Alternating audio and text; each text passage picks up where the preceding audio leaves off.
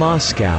Russia's main battle tank, the T-72, which has been tested many times, has undergone many modifications over decades.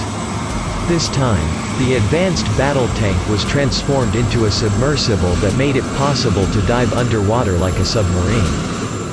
The Russian Ministry of Defense released a video showing the sophistication of T-72 tanks in a combat exercise outside the city of Orenburg, the Ural region, on the border between Europe and Asia.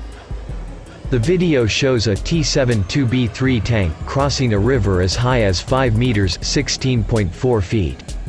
This 41-ton, 90,400-pound vehicle disappeared underwater before appearing again on the opposite riverbank to continue its combat mission. To become a submarine, this engine is equipped with special airways so that the crew can breathe when descending underwater, the Russian Ministry of Defense said, as quoted by Russia Today, Saturday, July 25, 2020.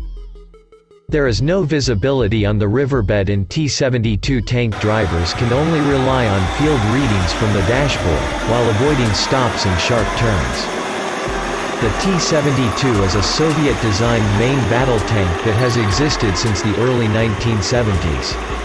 Updated version, T-72B3 in 2016, gave the tank reactive-to-tank explosives.